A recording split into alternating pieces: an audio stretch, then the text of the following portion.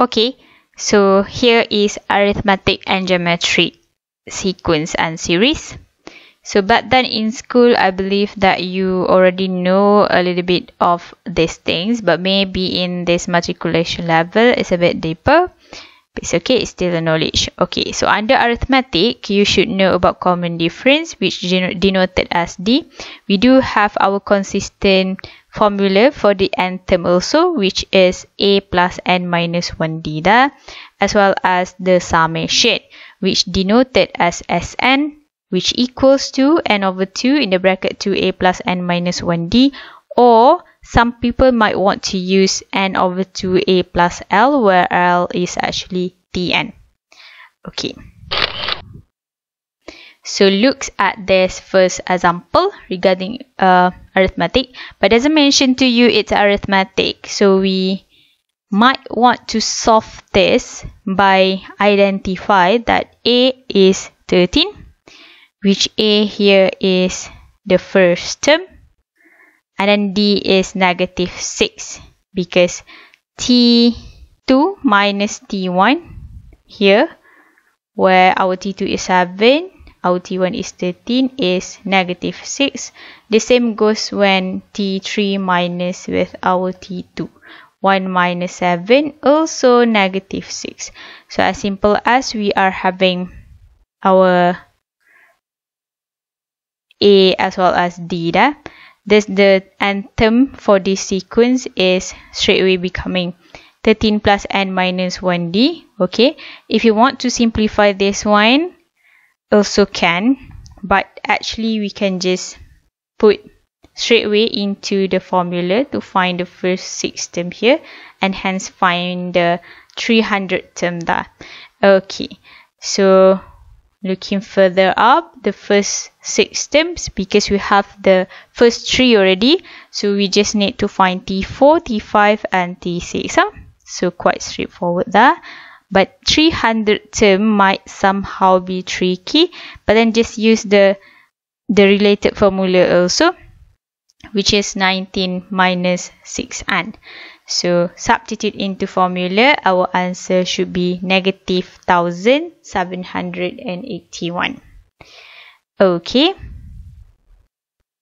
So next, in example 4, the question wants you to find the 11th term of an arithmetic sequence, which given to you that the 11th term of an arithmetic sequence is 52, and the 19th term is 92. Find the 1000th term. Okay, so the trick is, please list all the information that you know.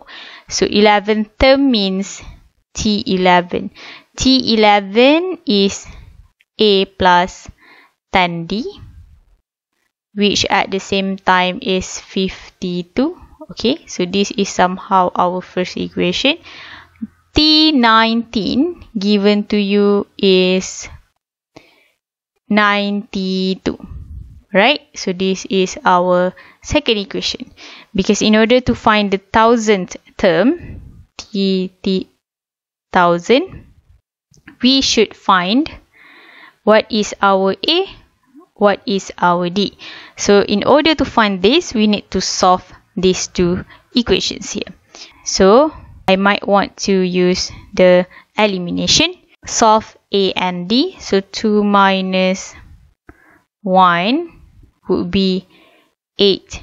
D equals to 40. So our D is 5 eventually. So substitute D into 1 maybe. So we have A plus with 10 times 5 equals to 52. So eventually we would have our A to be 2. So when we have our A is 2 and our D is 5, don't forget we need to find T1000. So T1000 should be A plus 999D. Alright, so taking up your values for A and D will be 2 plus 999 times with 5. So the final answer is 4997. So recap a bit about the partial sums of arithmetic sequence. So we know that Sn is T1 plus T2 up until Tn, where our T1 is A, our T2 is A plus D, and so on. So now we want to prove how to get the formula for the partial sums. If we rewrite this again in backward, we would have that. And then what will happen if we plus them together? We would have this as the form. Okay, so later on, this is how they got the formula for that. And since our Tn is A plus n minus 1d, so we can actually simplify this further, which this one is our L at the same time. Okay, so you might explore this by yourself also. Let's see what happens if we have the sum of the first 50 odd numbers. So be careful, that is the sum of the first 50 odd numbers. So odd numbers must start it with 1, 3, 5, 7, and so on. Okay, so we need to find our new A. So now our A is 1, and our new D, which is our D is 2.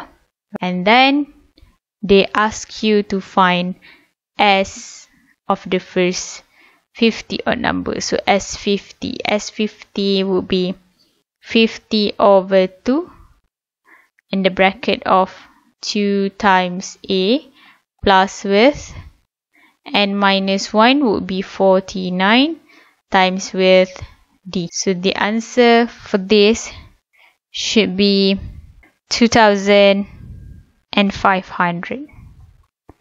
Okay, what will happen if an amphitheater has 50 rows of seats with 30 seats in the first row, 32 in the second row, and 34 in the third, and so on. So we need to find the total number of the seats. So the main idea is, looking at this problem, it has 50 rows altogether. So what is this 50 rows signify for? It's actually n. Okay, and 36 in the first row means T1 is 30, T2 means 32, and T3 got 34. And then please note that the increment of this is plus 2, as well as this one plus 2 also. So therefore we can say that this is an arithmetic sequence. Alright, so now we should know that our A is 30, our D is 2. So we want to find the total number of seats, means we want to find S50 up until the 50th row. Okay, how many seats altogether? Alright, so we want to find S50. The formula should be 50 over 2 in the bracket 2 times of A plus with 49, because n minus 1 times by D dah. Okay, so altogether that should be 25 times with 158. So the final answer should be 3950 seats altogether. Such a big amphitheater. Okay.